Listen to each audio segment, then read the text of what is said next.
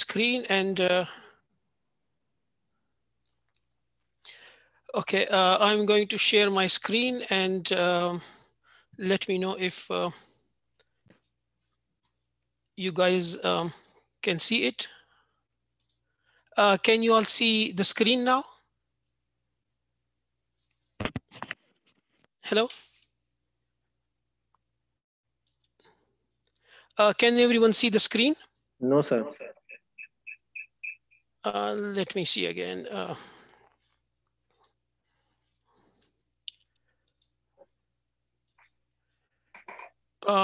Now? Yes. Okay. So our today's topic is going to be radiobiology and radiation oncology. As Jawad introduced me, my name is Muhammad Ali Shah, and currently I am working in Cedar Rapids and Dubuque, two cities in Iowa State.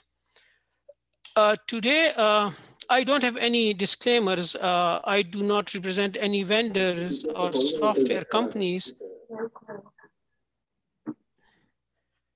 So any mention of equipment or software will be for educational purposes only, and I will not be endorsing or recommending the use of any software or any tools.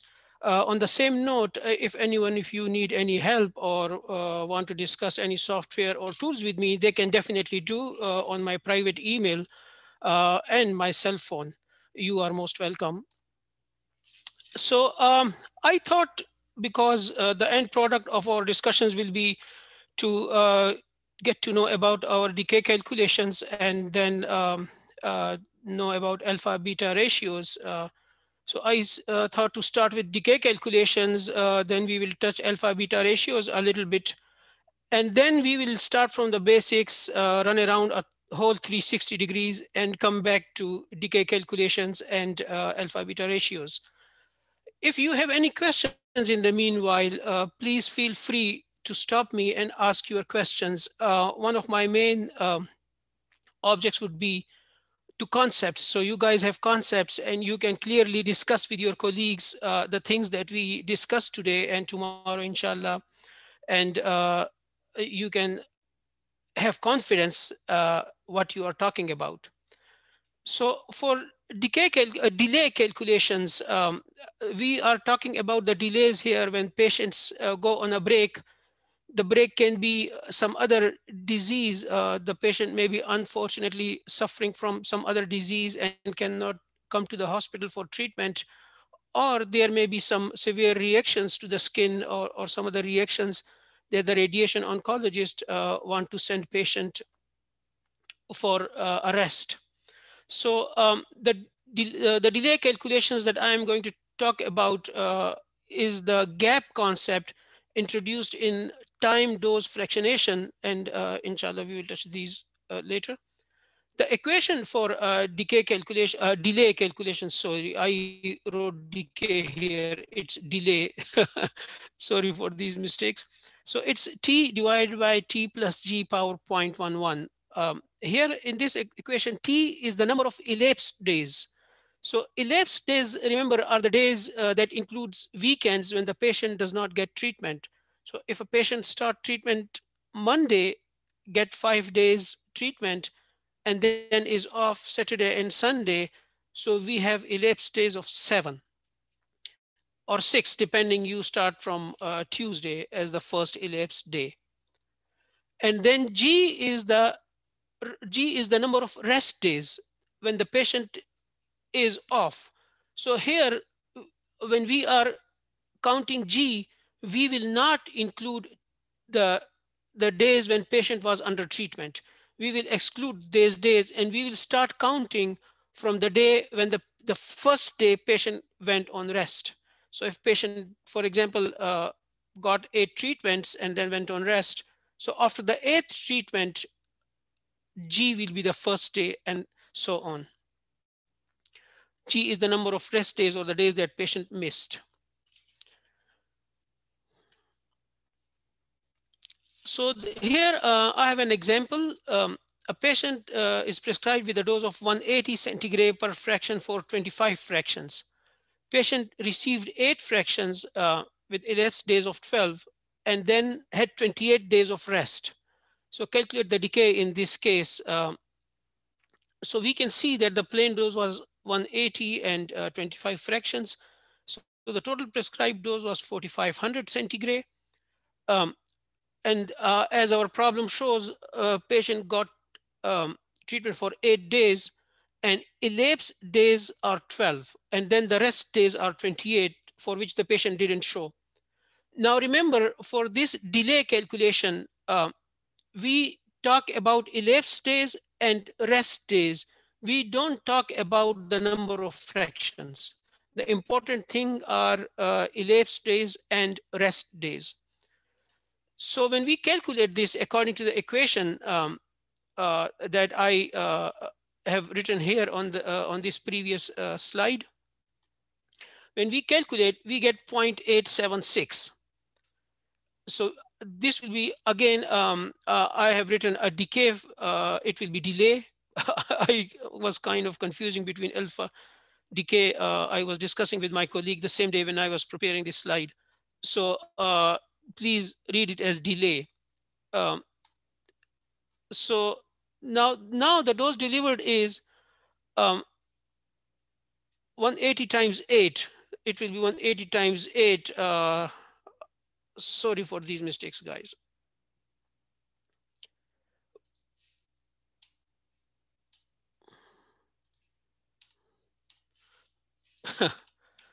Some funny mistakes. So 180 times 8 will be 1440 centigrade. And the decay factor that we just calculated, when we apply that decay factor to our dose that the patient has already received, we get a 1261.44 centigrade of dose. That means after 28 rest days, the actual effect of the dose would be equal to this dose instead of this dose. So after the break, the effect of the dose is 1261 centigrade. So we will subtract this 1261 centigrade from the dose delivered, and we get 178.56 or 179 centigrade. That means we have to deliver 179 centigrade to patient in addition to the prescribed dose. So now the total dose will be 4679 instead of 4500 with the same BED. Here you can discuss with physician that if you want to add a separate day, a 26th day of fraction, so to deliver this day or to deliver this dose, or you want to split this dose among the remaining fractions and increase the dose per fraction so the patient can get this remaining dose. So this is the concept of calculating the dose when the patient has a gap in the treatments. Any questions so far? No questions means good. I am Sir, really doing. we will take the Sorry, go ahead. question at the end of. We will take the question at the end of the At the end. session. Yes. Okay. Um, okay. I have shared this Excel sheet with Asad. Can you all see this Excel sheet? Uh, is it? Can you see the Excel sheet that I am showing on my screen now? No, sir, we cannot see. We No. only see the lectures. You can. Oh, okay. Let me go back to. Okay, so I need to learn how to use my software. Okay. Um, I um, I have shared an Excel sheet with Asad. And I have asked him to email that to all of you. In that Excel sheet, it's kind of for these calculations. So all you have to do in the Excel sheet is put in the days. Let me look at it myself so I can tell you what the inputs that the Excel sheet will require are the dose per fraction and number of fractions, then the number of treatment delivered and the number of elapsed days and the total number of rest days. So these are a few things that the Excel sheet will ask you for, and then it will calculate everything else for you. all the entries section in the Excel sheet are highlighted with light green. So, and the Excel sheet is locked, but there is no password. So when you go in uh, at the top, Excel has an option of review. And when you click on review, there is an option of unprotect sheet. So whenever you click on that unprotect sheet, this sheet will be unprotected and you will be able to see the equations if you want to see the equations or change it. So there is no password. And when you click on unprotect sheet, the Excel sheet will be unprotected. Uh, I have two sections in that. One is for gap calculations and the other one is for alpha beta calculations that we are going to discuss next. So if you have any questions regarding that Excel sheet, please feel free. As I always said, please feel free to contact me for anything you guys have. If you guys have any problem in the clinic, or if you need any personal suggestions, personal recommendations, if I can do something, I will definitely do that. Sir, Moving we on, have a linear questions. quadratic equation. Oh, Sure. Kamal Shah, Mr. Kamal Shah want to repeat the last slide, if possible for you, the decay calculation last slide. Sure. Last slide. This one. No, I think the previous, yes, So this one. this one, or oh, The I think yes, there sir, is. this one, this I one. think there is some delay. Okay. Yeah, I think there is some delay when I'm changing my screens, and it is getting shared with you guys. So in this sheet, the dose delivered, as you, if you remember in our problem, we discussed that the dose delivered to the patient was 180 centigrade for 8 fractions. So that will become 1440 centigrade. But then the patient went on break of 28 days. So because of 28 days, we calculated a decay or a delay factor, and the delay factor was 0.876. So 1440 times 0.876, this becomes 1261 centigrade, 1261.44 to be exact. So this means that instead of 1440 centigrade, because of the 28 days gap, patient dose actual effect will be this much of 1261 centigrade. So we can subtract this 1261 from 1440 and we will get, if we round it up, we get 179 centigrade. So this means patient missed about 179 centigrade of his or her treatment. Um, so we can sit with our physician colleagues and discuss that either we add another fraction to the treatment and give this dose, or we can split this dose on the remaining fractions. So in this case, we are going up to 25 and patient has received 8. So there are 17 more fractions. So we can, in this example case, we can um, distribute this dose on 17 fractions, 179 by 17, whatever the result is, we can add that dose to 180 and deliver that increased dose daily. So to compensate for the gap. And now we will be delivering this dose in addition to the 4500 centigrade that we initially planned. Uh, any, uh, uh, any specific thing that you all want to discuss in this slide? No, sir, you can, sir. We are good. Okay. So I think once I change the slide, I will wait a couple of seconds because there is a lag in the updating of slides on your guys' side.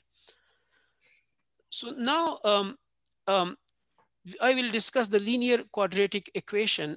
And as I said, uh, based on these equations, we will solve problems as we did on delay equation. And then we will start discussing radiobiology and we will come 360 degrees around back to these equations after we discuss the different terms involved in these equations and clear our concepts. So if you guys want, we can come back to these problems tomorrow and see that when you have a clearer view of these how these work. But the reason I started with these equations in the beginning was Asad told me that we will have a diverse audience today, from professionals to students. Mm. So it sorry, go ahead, Jawad. Amir Mansoor Saab is asking what is delay factor and how to calculate. So I think we have discussed this thing in the previous slides. Oh, did Amir just joined, or was Maybe I am not sure about. He asked this question: what is delay factor and how to calculate? okay? I think Amir, we have discussed yeah, it. let me come back. We just discussed those slides, so let me come back to this in the end of the discussion. So Yes, once we would love to yeah, have question at the end of the session.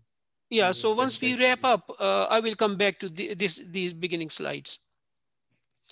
So for linear quadratic equation, biological equivalent dose, which will be in gray, um, is equal to nd, and then we have 1 plus d divided by alpha beta ratio. So these terms, this is the equation you may have heard in the clinics, and those students among you who are working in radiobiology, they may have heard of this equation.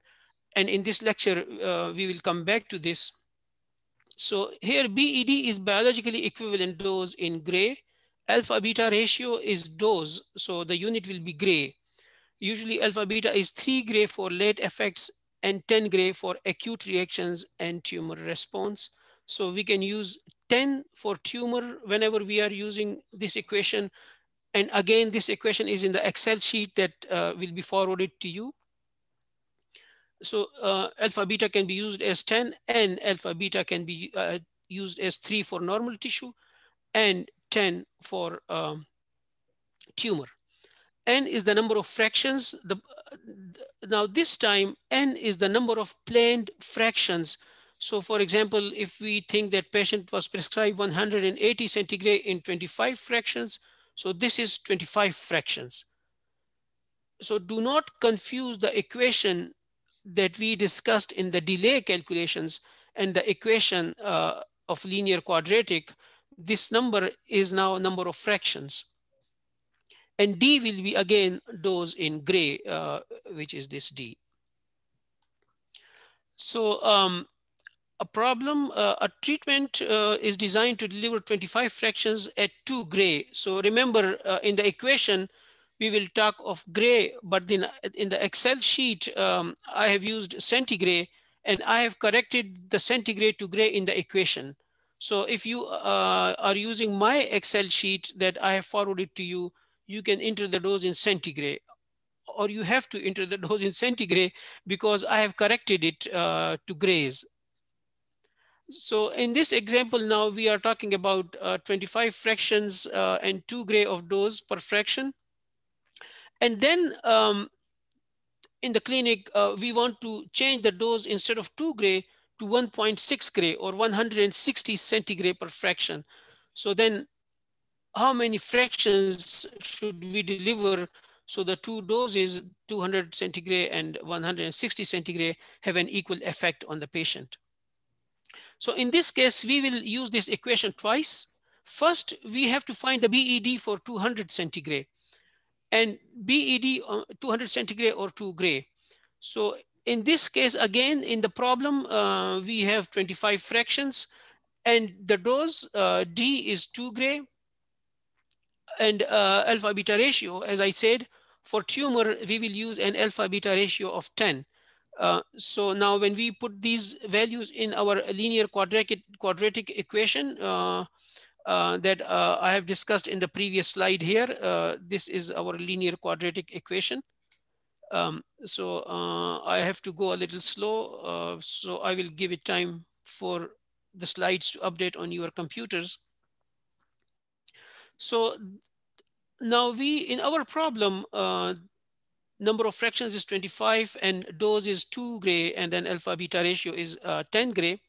So by putting these values in our equation, we have n is 25, d is 2, and then 1 is from the equation. Again, d is 2 and alpha beta ratio is 10. So we get a result of 60 when we solve this BED. Now we will come to the second part of the equation. Now we have BED of 60, and we are going to deliver 1.6 gray or 160 centigrade to patient instead of 200 centigrade. Again, alpha beta will be 10. The ratio will be 10 for tumor. And this time we want to see what number of fractions should we deliver so our dose becomes equivalent to 200 centigrade. When we rearrange the same equation slightly, I will go back. I should have put it here. Um, and I will give a couple of seconds. So if you see now, we want to solve this equation for n. Now everything else will go to the left-hand side of this equation, and we want to solve for n. So all this section of the equation from D and all this section will go into the division on the left-hand side. So our equation will be BE divided by D into 1 plus D by alpha beta. So it will be BED. Uh, Again, I hope the slides have updated on your screens. Um, it will be BED divided by the dose into 1 plus dose divided by alpha beta ratio. So now Sir, we we, have a question. If sorry, you, we have a question from an audience that is, sure, go what ahead. are the reason one would change from 2 gray to 1.6 gray? Sometime there are different tumor types for which a different dose is recommended.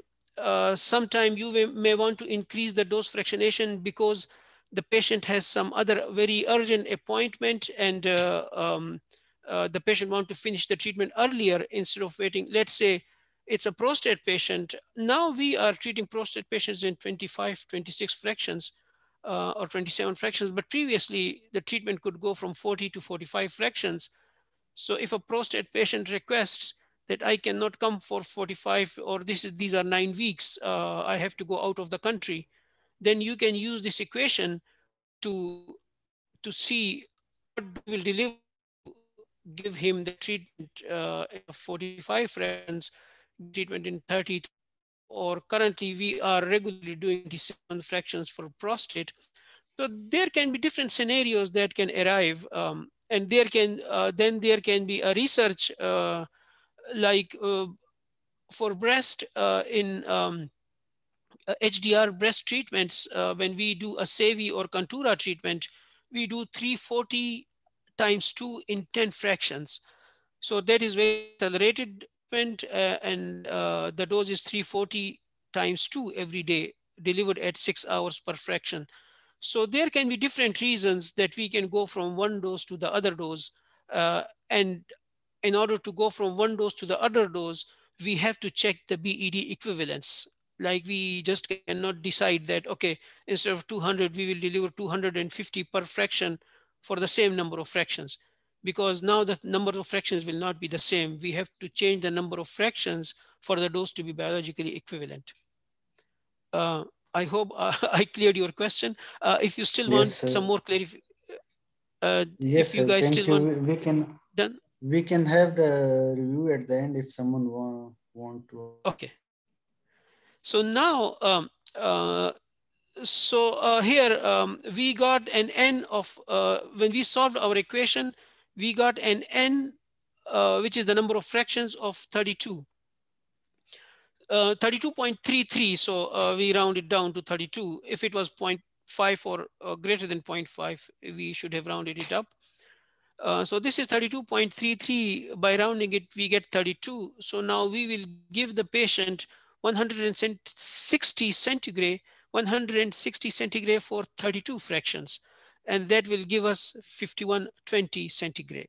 So now remember, we started with 200 times 25, which was 5000 centigrade in 25 fractions. But when we changed our dose per fraction, our number of fractions changed. And by changing our number of fractions, we are changing the total dose to the patient also. So whenever the fractionation changes, if the patient wants or if there is some research going on, do check it with this equation. Uh, this is called a linear quadratic equation, and check that the doses are biologically equivalent before giving those doses to the patient. And if there is some research regimen, make sure that someone is not going wild just because they want to deliver specific dose. There has to be some science behind it. If we want to go for prostate, if we want to go from 180 per fraction to 270 per fraction, by the way, these days 270 per fraction is a common dose in 27 fractions. So there has to be some reason, like I cannot say that instead of 180 I will start delivering 500 centigrade per fraction. Usually a lot of research goes behind that before making something mainstream. Now, as I said, we will, after discussing those problems, we will come back to the basics, and then we will go 360 degrees around, and we will come back to our problems. So radiobiology, it combines the basic principles of physics and biology and discuss the action of ionizing radiation on biological tissues and living organisms. Cell is the smallest unit of protoplasm that can exist independently. So anything smaller than cell cannot exist independently. Protoplasm in turn consists of organic or inorganic compounds dissolved or suspended in water. Then these cells, they combine to make up a tissue. Tissue is a group of cells that perform one or more functions together. So for example, our eye is a tissue. A lot of cells group together to make an eye, and it performs the function of receiving light. Similarly, if we look at our muscles perform a specific function. Kidneys, liver, then different organs in our body are tissues. Those are group of cells that are combined, and then they do a specific function. These tissues performing functions together. I don't know where I got these red lines on these slides. These tissues performing functions together becomes an organ, and a group of organs that perform one or more functions is an organism or organic system. So in case of humans, if you see muscles, eyes, all these different organisms in our body, they come together to make up our body, and we are an organism or an organic system. And then radiobiology, as we talked about humans, and in radiobiology, in our radiobiology, we will be talking more about humans. So humans have somatic or germ cells. Germ cells are sperms or eggs. Their division is called meiosis. All other cells, all other cells other than the germ cells in any other tissue or organ are somatic. And the division in a somatic cell is called mitosis. Mitosis results in two identical daughter cells. Then there are thread-like part of the cell. In a cell, if you can see in the background, we have a thread kind of a structure. It's kind of a ladder that carries hereditary information from parents to their kids to the next generation. And this is in the form of genes. These are called chromosomes. Like here, we have a chromosome, and chromosome, humans have 23 pairs of chromosomes. 22 pairs are non-sex chromosomes, and one pair is sex chromosome. And then DNA is the smallest part that together with proteins form a chromosome. So here in the background, I have a picture. We have like some DNA strand that is going on, and all these DNAs combined to make a chromosome.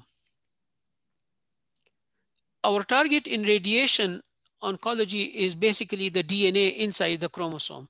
So when we are treating some patient, and we will discuss it in detail, so we are trying to hit the DNA inside the cell, inside the nucleus of the cell. So we um, make the DNA ineffective and kill the cell so that the cancerous cells can die.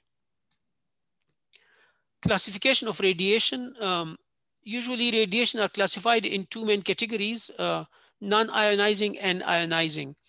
Non-ionizing is a visible spectrum, the 7 colors that we can see with our eye, and then infrared spectrum, microwaves, and radio waves. These are the example of non-ionizing radiation. In ionizing radiation, we have X-rays, gamma rays, all these alpha, beta particles. Those are ionizing radiation. Ionizing radiation can be of two types. One is directly ionizing, like charged particles, electrons, protons, alpha particles, and heavy ions. And then we have indirectly ionizing particles, which are neutral particles like photons and neutrons.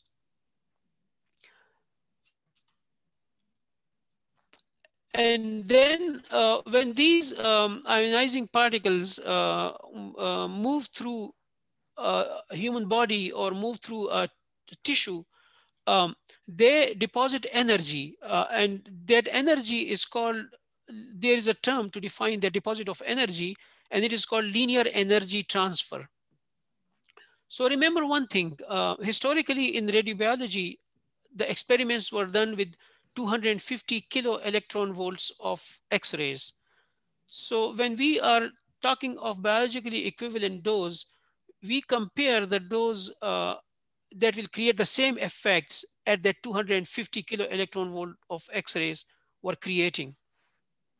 And the other thing is, when we are specific, especially when radiobiologists are talking about cells, we are talking about a very small part. So instead of meters or centimeters or millimeters, we talk about micrometers. So in radiobiology, we will be talking about micrometers and nanometers, and we will be talking about cells, and the comparison of our doses and everything will be to 250 kilo electron volt of energy of X-rays. So LET, linear energy transfer, it focuses attention on the linear rate of energy absorption by the absorbing medium as the charged particles traverses the medium. So ICRU defines it as LET of charged particles in a medium is the quotient of dE by dL. So when we divide the energy, dE, the average energy, when we divide it by the length that the particle has traversed into a medium, the energy locally imparted to the medium by a charged particle of specified energy traversing a distance of dL, and the unit of it will be kilo electron volts per micrometer.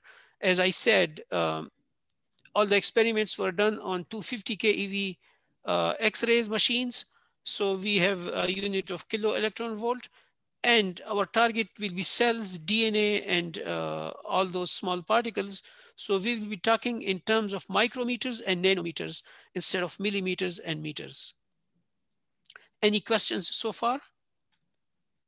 So we will take question at the end of the At the end, session. okay. So these are different LET values just for reference. For 250 kVp X-rays, LET will be 2.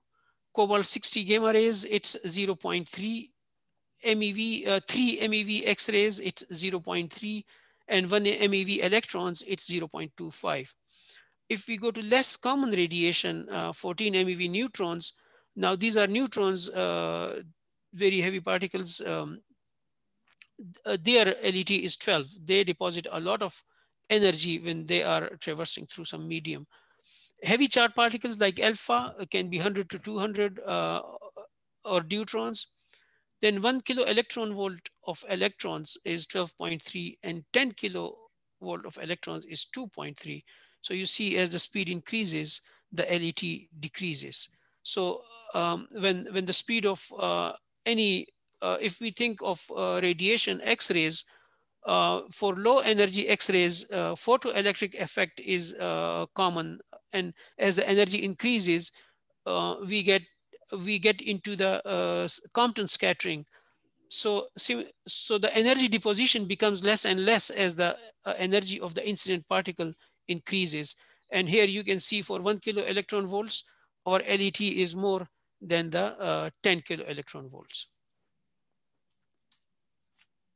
cell cycle and cell death. So time between successive divisions is called a cell cycle time. So let's say a cell divided now and then it divided 6 hours later. These 6 hours will be cell cycle, and during these 6 hours the cell will be going through different phases in its lifetime. So mainly the cell has two time periods, and then there are two gaps, so four different phases. The time periods, one is mitosis, where the cell is actually dividing. And then there is a time period of DNA synthesis, which is called S phase. In S phase, a lot of synthesis, a lot of reactions, chemical reactions are going on in the cell. Then between the division phase and between the synthesis phase, we have two gaps. So after the mitosis, the gap is called G1. There are two gaps, G1 and G2. After the mitosis, the gap is G1, and then after the S phase, the gap is called G2. So in mammalian cells, this is like this whole cell cycle is of the order of 10 to 20 hours. Then again, continuing the discussion of cell cycle and cell death, the M phase, which is the division phase, is usually less than 1 hour. So in a cell, in a mammalian cell, the cell will divide within an hour once it starts the division phase. Then comes the G1 to G1 gap. So here you can see on the top we have the mitosis where the cell is dividing. So this is about 1 hour. Then we have G1. So in this cell, in this phase, cell is kind of sitting idle. It is not doing anything. And it can be from 1 to 8 hours. Then we have S phase, synthesis phase, where a lot of synthesis, a lot of chemical reactions are going on in the cell.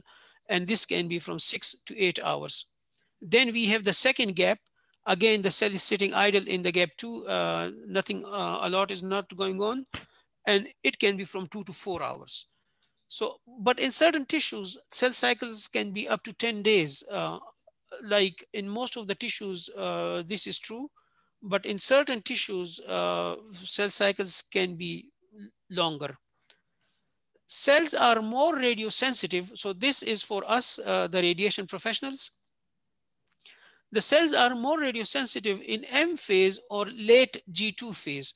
So when cell in its all in its cycle, when cells reach late G2 phase or M phase, that is the time to hit it. When we hit a cell in these phases with radiation, we are going to get more success. And they are more radio resistant in the late S phase. So in the late S phase, if we are hitting with radiation, we are actually not doing anything to the cell. Again, continuing the same topic, cell cycle time for malignant cells is shorter than some normal tissue cells. So malignant cells can cycle quickly as compared to normal tissues. But if someone get injured, if someone gets an injury, then during regeneration, normal cells can also proliferate faster. So for stem cells, cell death means other cells capable of division is defined as the loss of reproductive integrity. So when we talk of cell death for stem cells, that would mean that its reproductive integrity is severed, like the cell cannot divide itself. So we did hit the cell and we crippled the cell, but it will be there in the tissue for some time, but it will not be able to reproduce. So that means the cell has died. For non-proliferating, for non-proliferating static cells, death is the loss of a specific function. So for cells that are proliferating or that are capable of making colonies, when they stop reproducing, we say that the cell has died.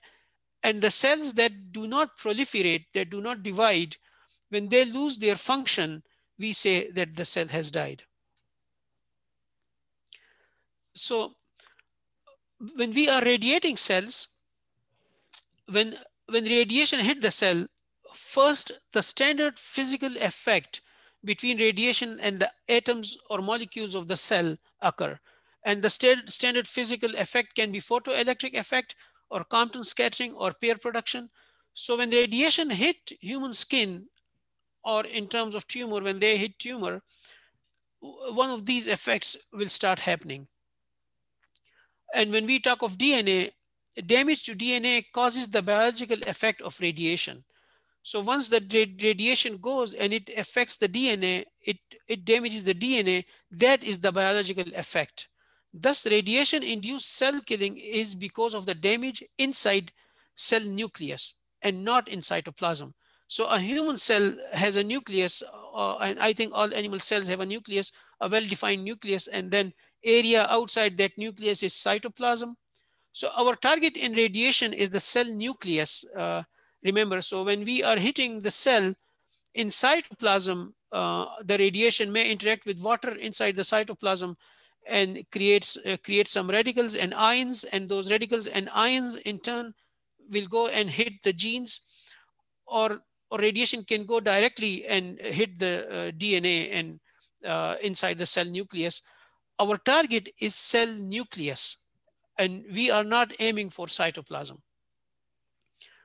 There are other sites within the cell when damaged may lead to cell death, but very rare. So any other site inside the cell will very rarely damage the cell. Our main target will be cell nucleus. We want to hit the DNA inside the nucleus in order to get rid of the tumor. So we have clonogenic cell. So when a cell survives and can reproduce, that cell is called clonogenic cell. Clonogenic cell is a surviving cell that can reproduce and proliferate into a large number of progeny.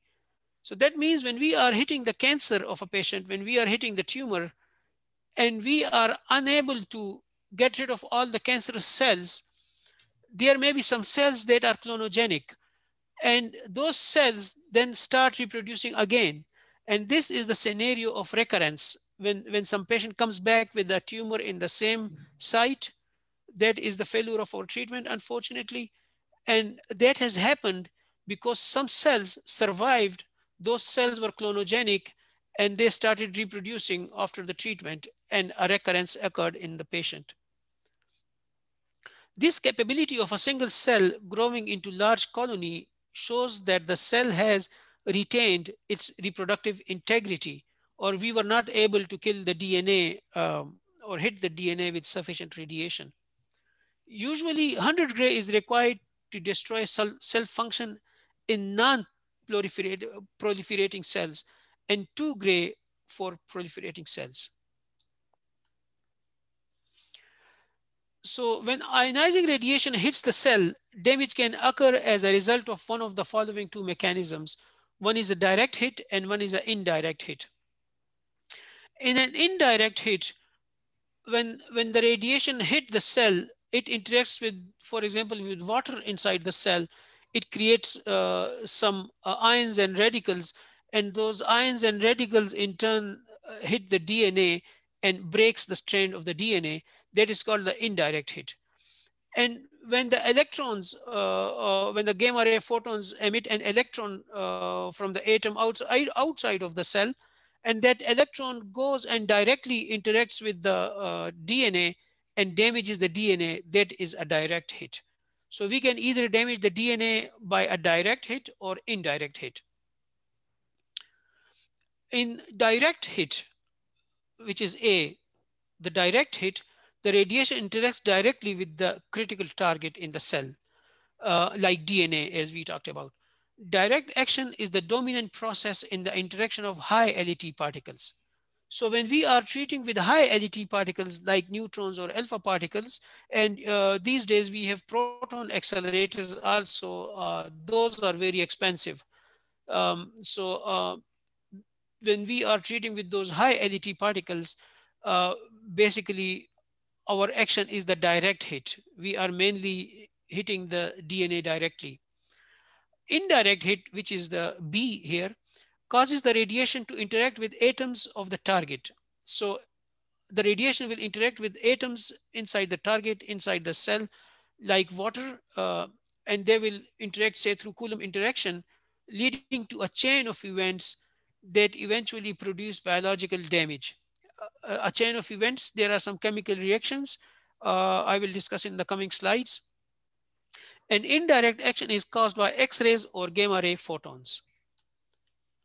So some possible radiochemical reactions, as I said, we are going to discuss some possible chemical reactions.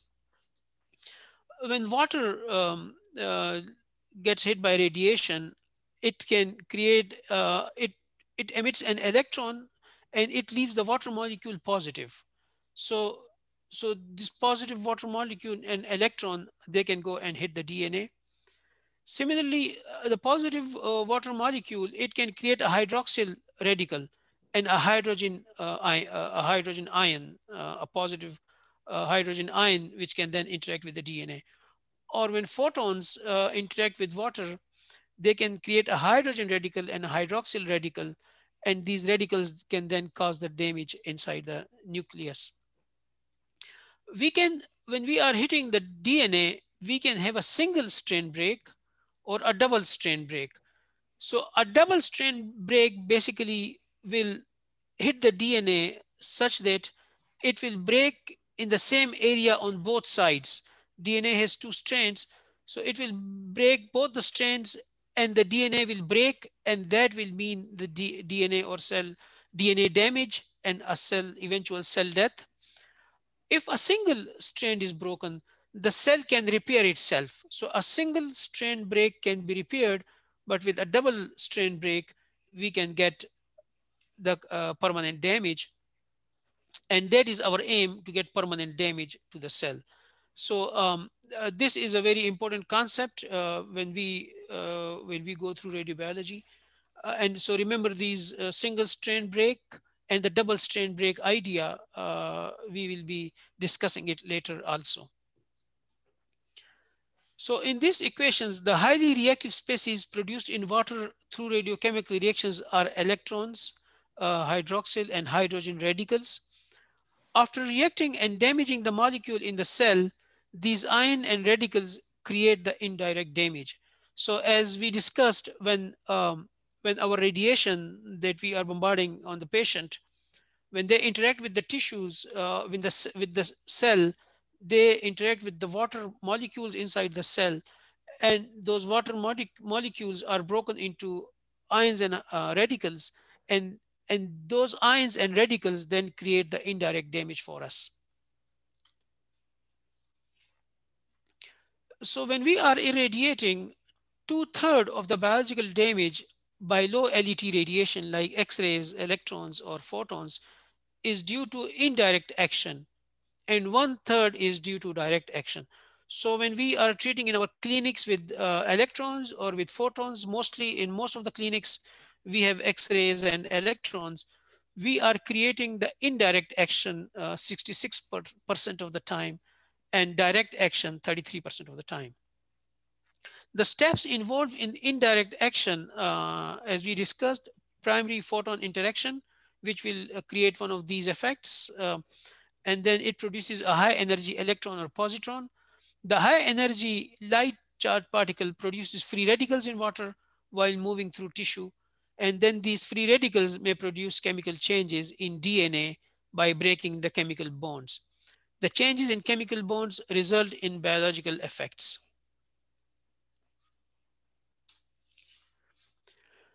The time scale involved, so from starting to hit the cell, cancerous cell, or we are hitting the normal cells also when we are treating, to the end biological effect, we can define it in 5 steps.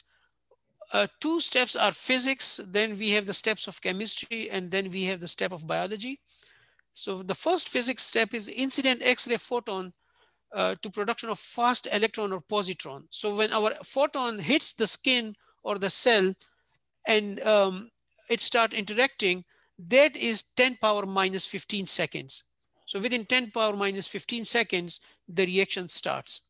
Then when it, in this reaction, in this 10 power minus 15 seconds, it eliminates electrons or positrons, and those electrons or positrons create radicals, ion radicals, and they have a lifetime of 10 power minus 10 seconds. Then the chemistry starts inside the cell. Free radicals are produced, and those free radicals are highly reactive because they have one electron, or they have a, in their outer shell, they have a free electron available, which is highly reactive.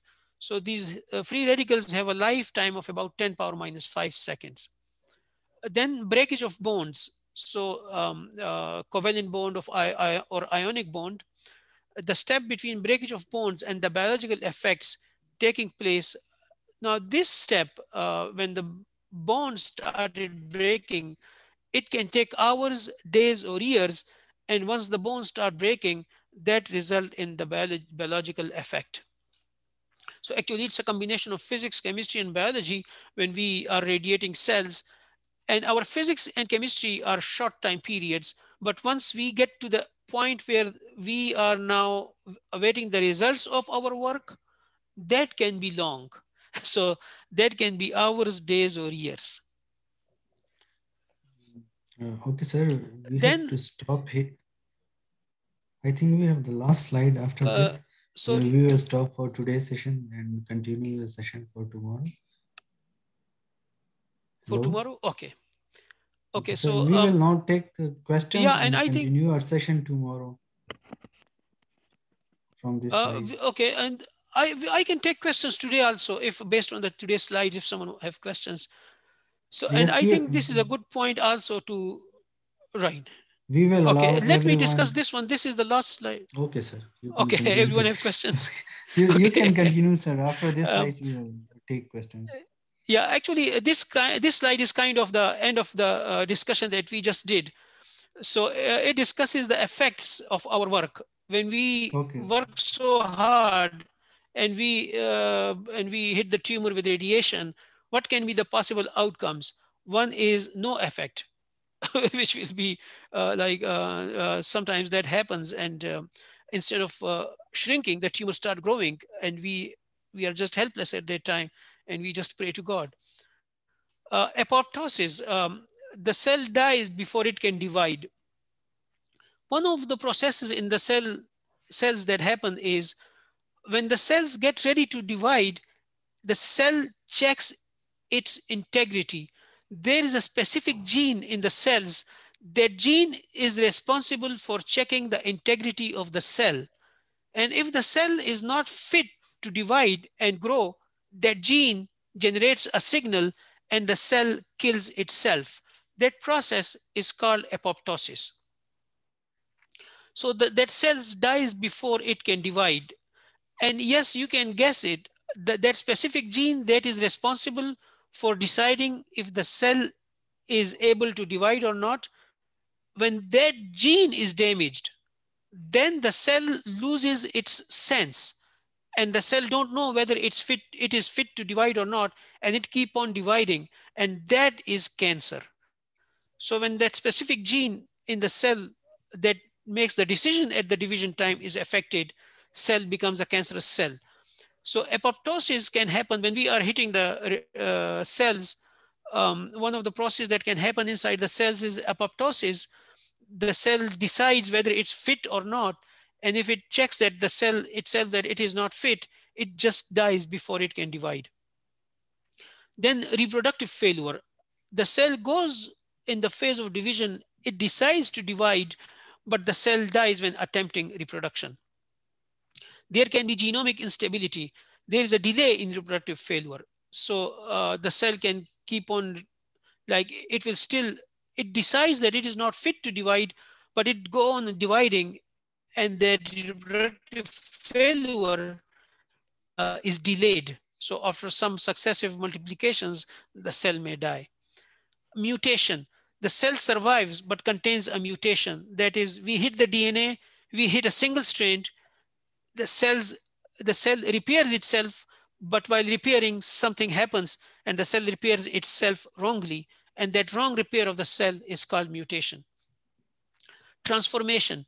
The mutation that we just discussed leads to a transformed phenotype and possibly carcinogenesis. So the mutation that happens in the cell can be cancerous.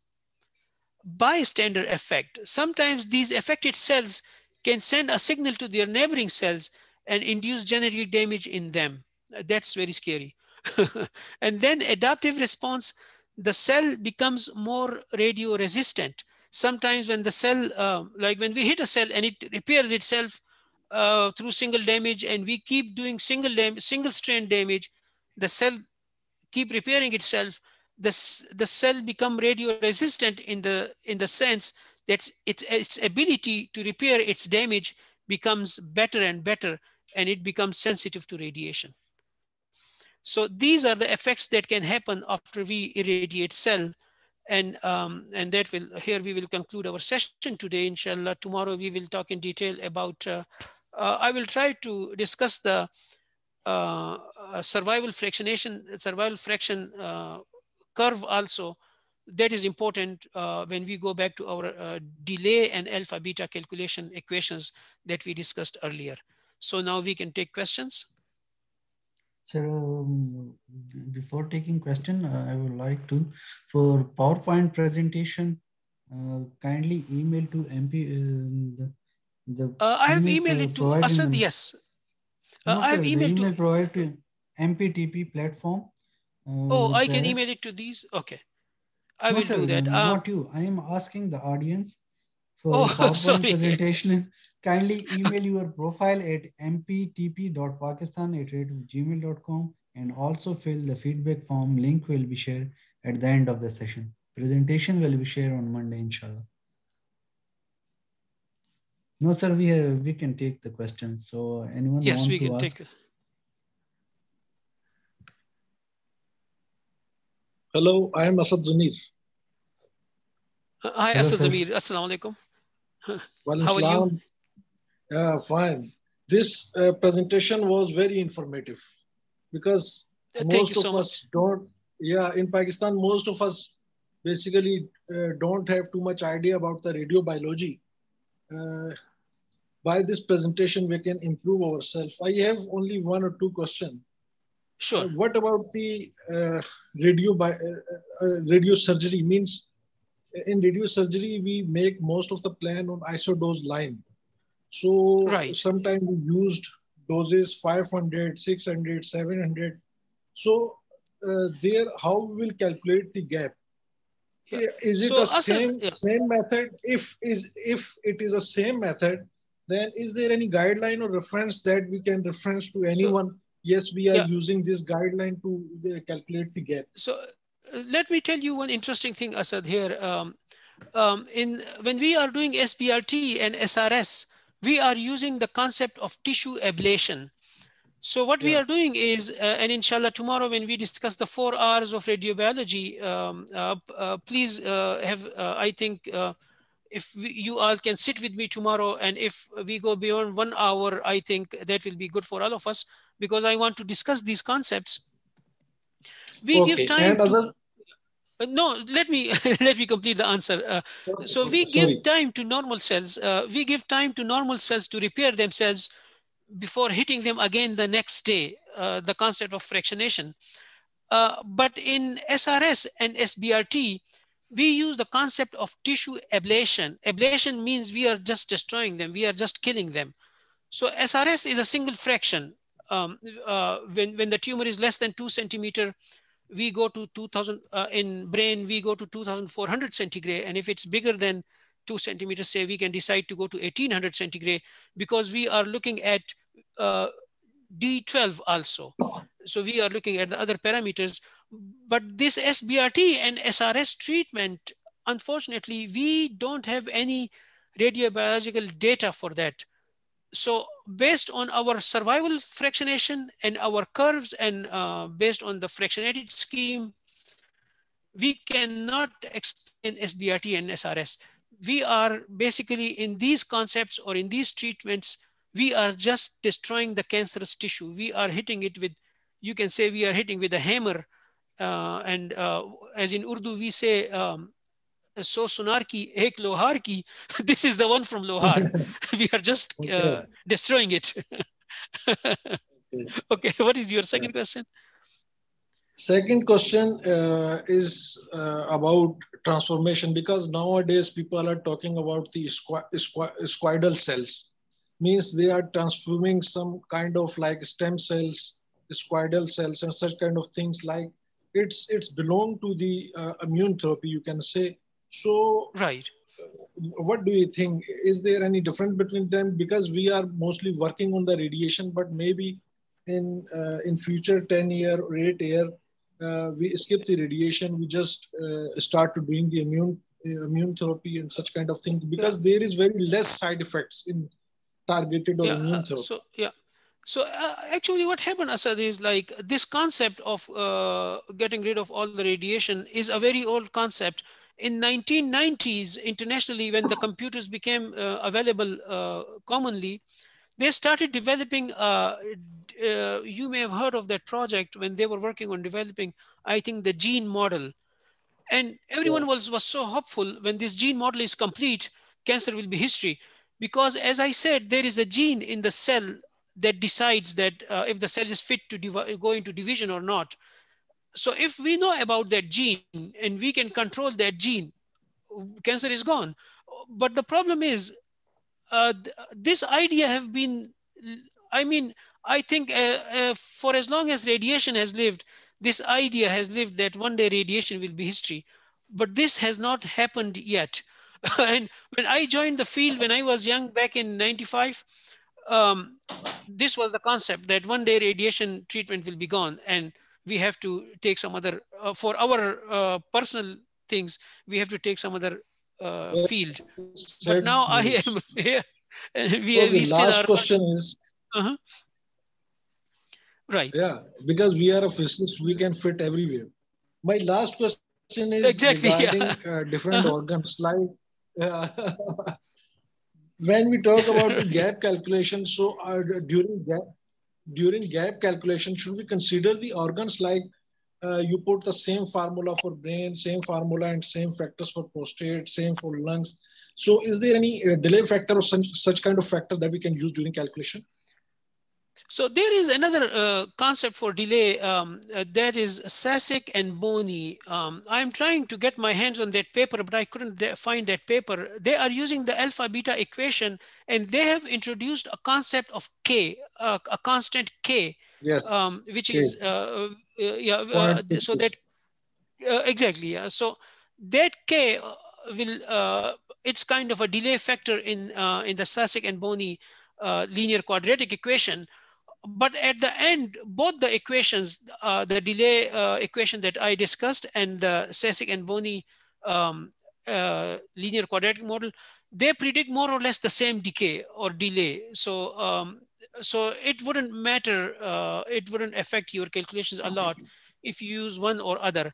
If I get if I get my hands on Sasic and Boni, I will create an Excel sheet for that also.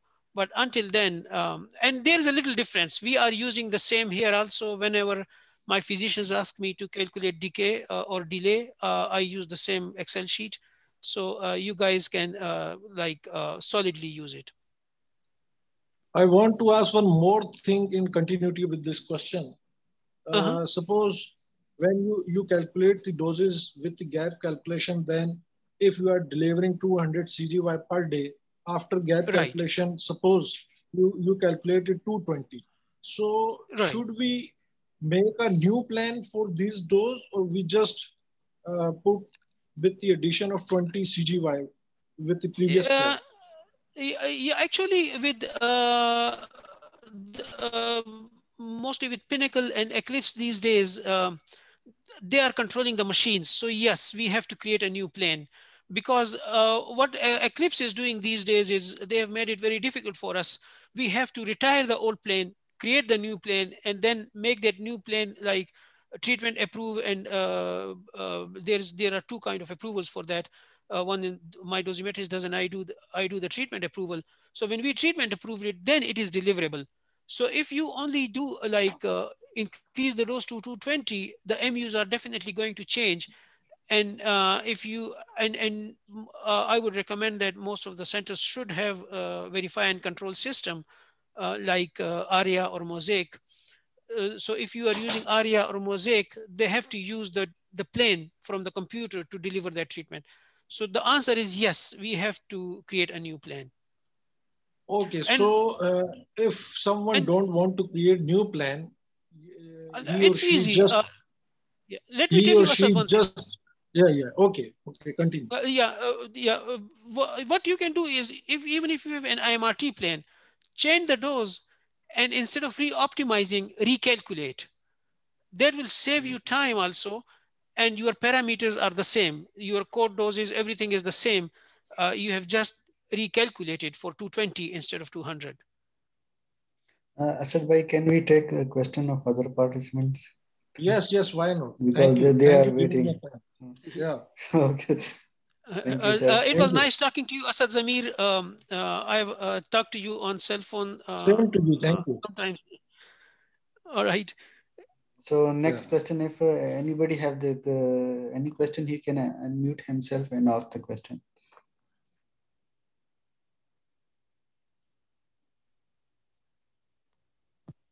Assalamu alaikum. My name is Dr. Badr, and I'm a radiation oncologist.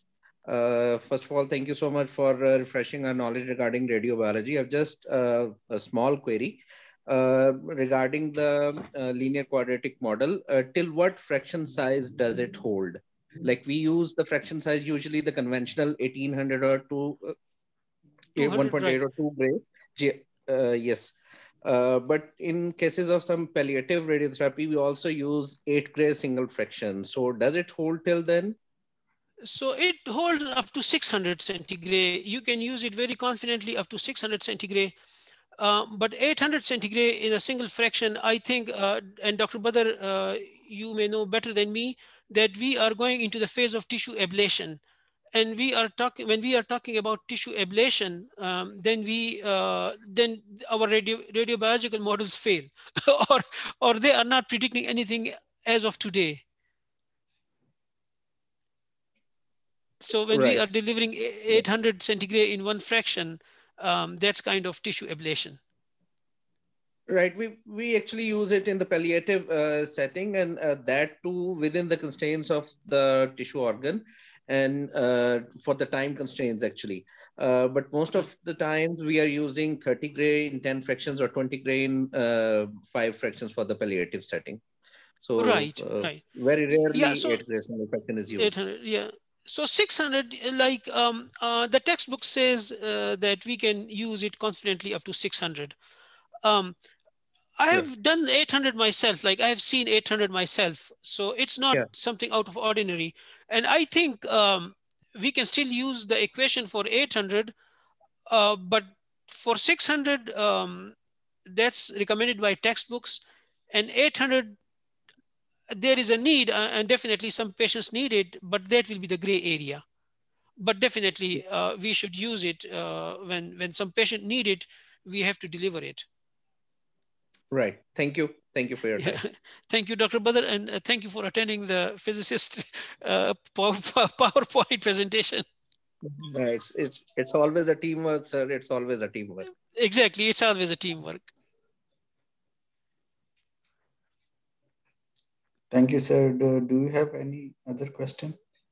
You can unmute your voice and ask the question.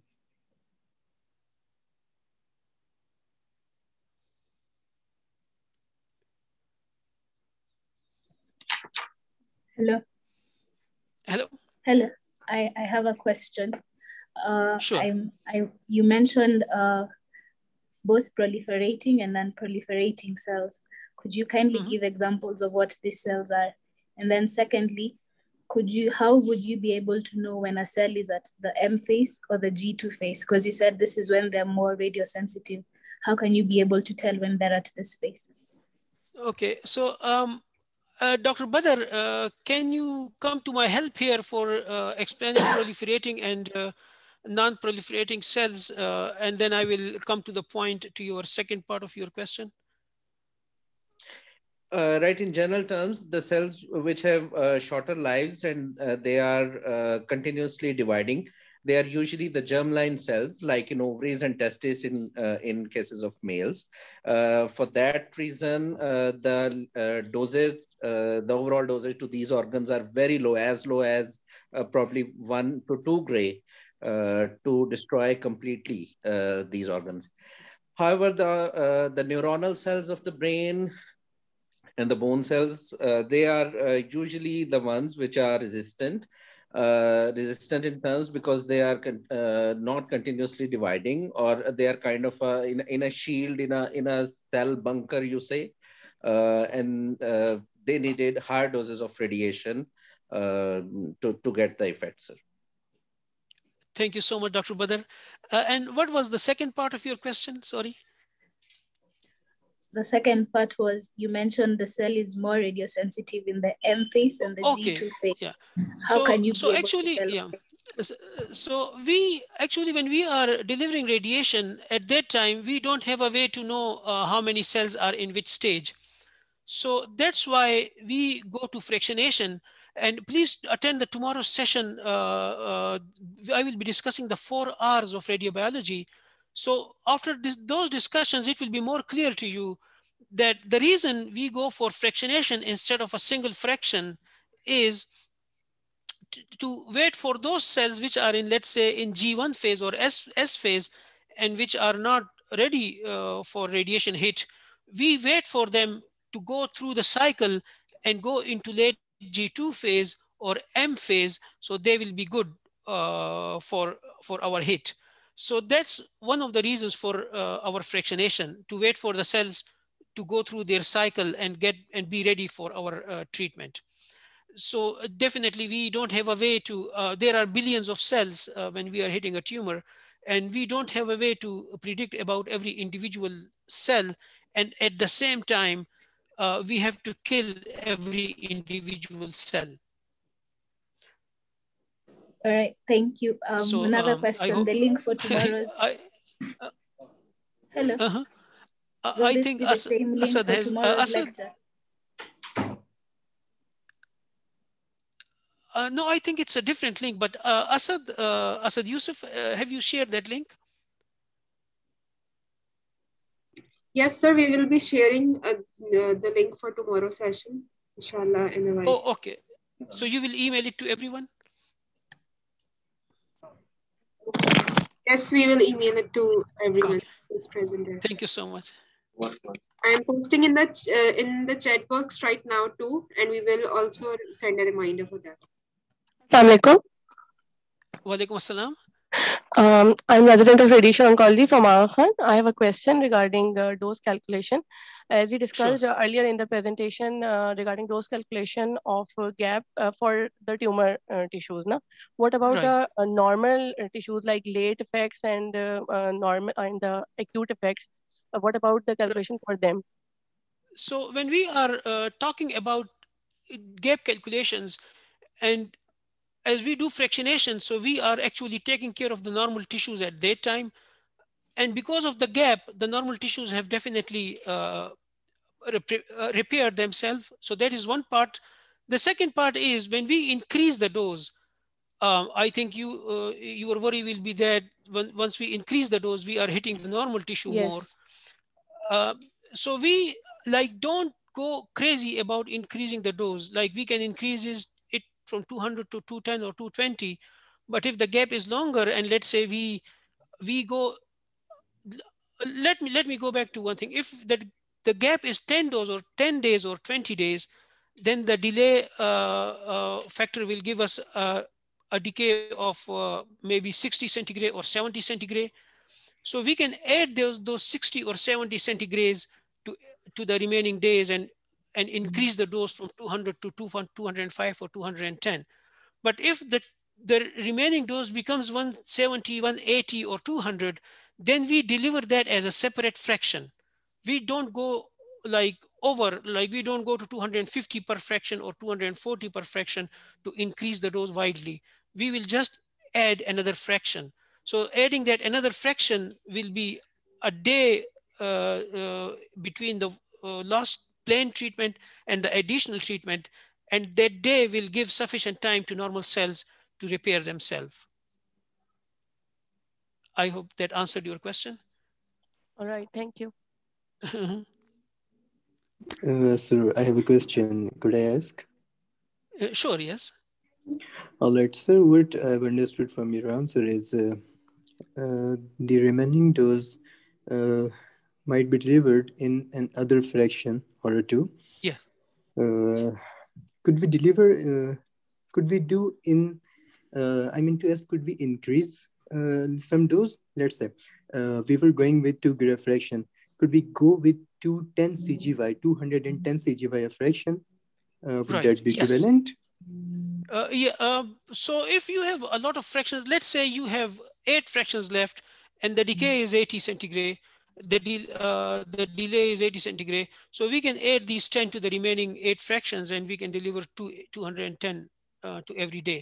So like it will be the team decision between physicists and physicians. They can sit together and decide um, how much we can increase the dose safely. Like, let's say, do do we need to go to 220, because what will be the biological effects of 220 on normal tissues?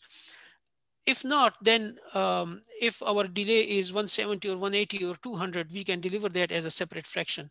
So it will be good. If our delay is up to 150, 200, we can deliver a separate fraction. But if it is less than that and we have a lot of remaining days, we can spread that to through the remaining treatment.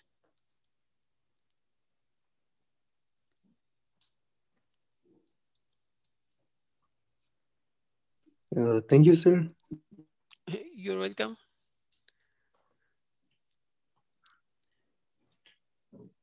Do you have any other questions? Kindly you can ask.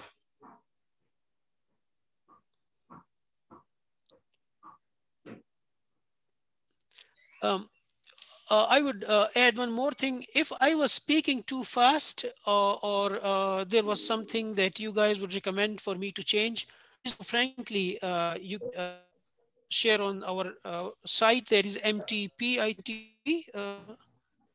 Yes, we have MPTP platform. MPTP, yeah, MPTP. So you can please give your suggestions on MTPT. So MPTP, I can change my way. If I am speaking too fast, I will slow a little. Or if I'm not able to explain some of your questions, please ask them again or MPTP, and I will try to explain them in detail. And We have a tomorrow, question, sir. Sir, we have a question okay, from, sure. I think, Radiation Oncology Training AKUH. Madam, you can ask your question. Thank you, Jawad. This is not a question. This is Dr. Bilal from Radiation Oncology, Aachen University. I want to thank you and all the organizer and Sir Ahmed Ali Saab for organizing this talk and giving a very important highlight of this important topic, which is very pertinent to our patients, for especially for those whom we treat with radical intent like squamous cell carcinoma of head and neck region and gynecological cancer, because we know that recurrence rate rises whenever there is unintended treatment gap in between, and the gap should be calculated to have comparable outcomes. So it was very useful for our entire team, not just the medical physicists, but all our radiation oncology residents, especially the first year residents, also attended and found it very useful. So Thank thank you you so so much, much. Dr. Bilal. Thank you so much. Thank you. I really appreciate your kind comments.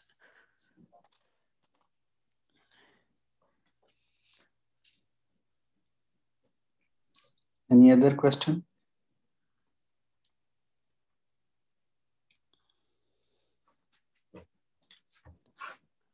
I have shared tomorrow's session link in the chat box, and I will further also be sharing it on the WhatsApp. So wants to copy from here can copy from here for tomorrow's session, and otherwise it all be shared on the WhatsApp. Okay, thank you, madam. I think it's enough for today. We will Okay, I have join a request. tomorrow and send. Jawad, Yes, yes, sir. I have a request for tomorrow. I have like I would we will be discussing some important concepts tomorrow, and some very important things. So if tomorrow, if you guys can sit with an intent to sit a little longer, I hope we will finish in time, but if not, um, uh, I want to, like, especially for the students, I want them to have concepts. So tomorrow's discussion would be alpha beta ratios and all 4 R's of radiobiology and all those things. So if we can sit a little longer, that will be great. So what we can do is, for those of you who think that 1 hour will be enough and they have some other appointments, they can leave, and those students and those colleagues who want to sit and stay with us for a little longer, they are most welcome. And if not possible, we can arrange another session again next week or in a couple of weeks, and we can talk to Asad Yusuf for that. Okay, sir, for sure. I think we have tomorrow we have same timing, and we will Yes. continue this the topic from the today's where we left. Thank you, sir, for your time you spared Thank for you so us. much, everyone. We learned actually. I always learn from my teacher and my mentor, and today my other participants are also here. So thank you for your time. Thank you so much, everyone. Thank you, Jawad, and thank you, everyone, for joining me today and listening to me. And inshallah, we will see each other tomorrow again. Assalamu Sir, alaikum. I think someone is asking, sir, Oh, okay. if you can Sure. wait just for Yeah, one sure. minute. No, sure.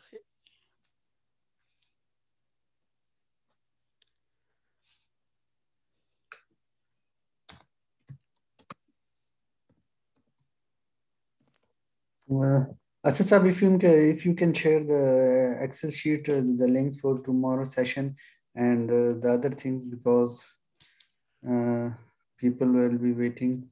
Maybe they are not added in our medical physics group.